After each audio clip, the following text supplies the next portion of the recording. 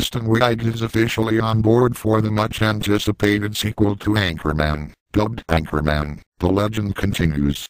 While there are no details in the size of Wiig's role, Deadline adds that she'll be playing the wife of simple-minded weatherman Brit Tamland, Steve Carell.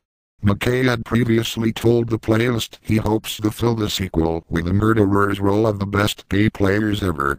Like having every single one-line or three-line role, just be someone we just love.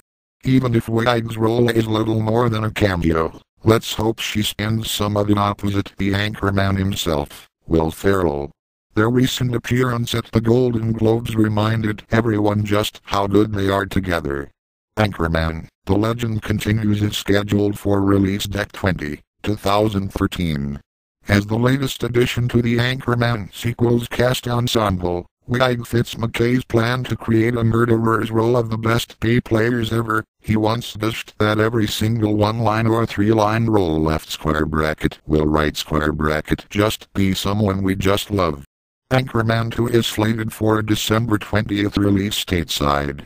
In addition to Carell and Applegate, it will bring back Will Ferrell, Paul Rudd, and David Koechner.